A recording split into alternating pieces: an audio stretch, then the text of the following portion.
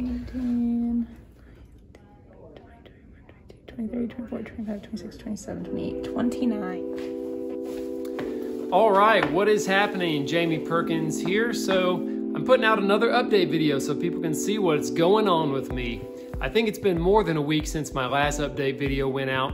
And you know, these videos are a few days behind each time we make one, but I have some things to report. I have some news. I have something to show everybody now. So I am working about a half a day per day, sometimes more actually, if my wife will let me, but she's pretty smart, I'm telling you what, and she keeps me in line. But hey, so here's some cool things. I've been going to my occupational therapist, and I have got this pretty cool brace made. This is just a piece of rubberized plastic stuff, and I'll take it off for you and show you what it is here. So it's got Velcro on it. Ow, wow, that was stuck to my finger. Anyway, look folks, here's the hand, okay?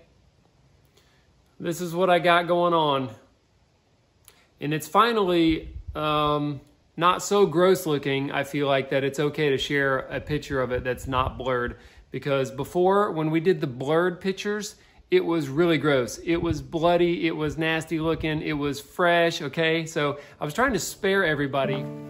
Basically, when I'm working, I'm doing things that I can do with really just the one hand, like a little bit of painting, okay? I can do some painting. I can pick up some things that aren't too heavy or too awkward to pick up, really, that's the problem. And, I don't know, I'm doing a little bit of hammering, a little bit of nail gun action, and even a little bit of, let's say, a little bit of drilling, because I can hold a screw with my hand in the brace right here. And I'll give you a little demonstration here. I'll put the brace back on, and you can see that I can hold a screw between my thumb and my brace, and I can fairly easily get a screw started and attach a couple pieces of wood.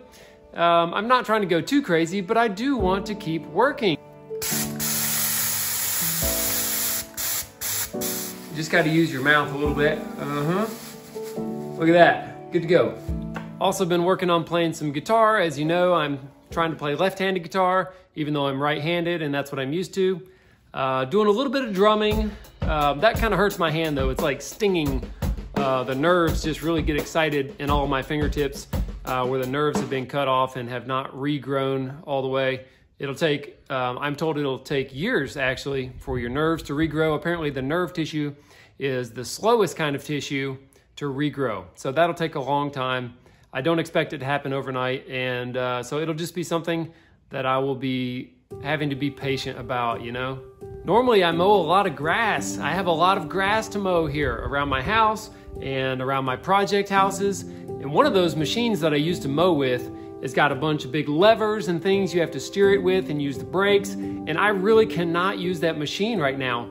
Especially this summer. Now, maybe when I get fully healed, and I mean in like a year, I might be able to operate that machine. But in the meantime, in order for me to be able to maintain my property, I had to go buy a new lawnmower, like one that I can actually use, like right now, because I can mow with one hand, that's fine.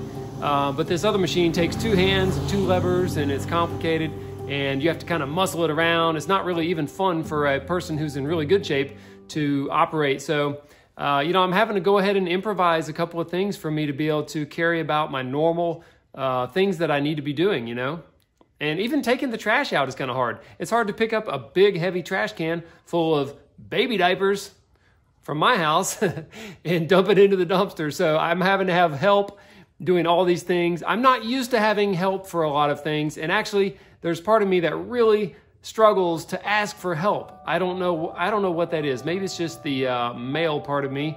Maybe a lot of people are like that, but it's hard for me to ask somebody to help me, to say, man, I can't do this. Can you please help me? I can drive now. It's okay. I could, and the doctor says it's fine, but it's still, I don't want to get in a situation where I have to react really quick and drive and grab the steering wheel accidentally with my hurt hand and hurt myself. So it's just better if I have people drive me around right now, and that's working pretty good.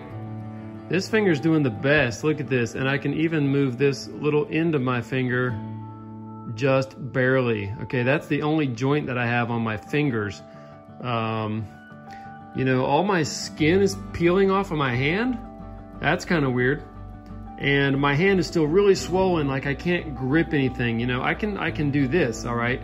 I can touch my fingers together, but I don't want to press very hard, obviously. And so I can't really pick anything up right now.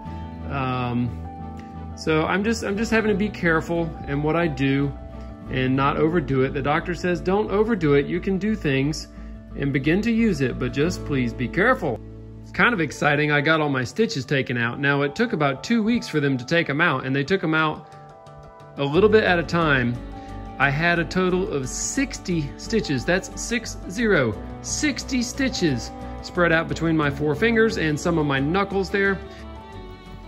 Again, I just want to give a huge thank you to everybody who has supported our channel and who has been following this video series of updates.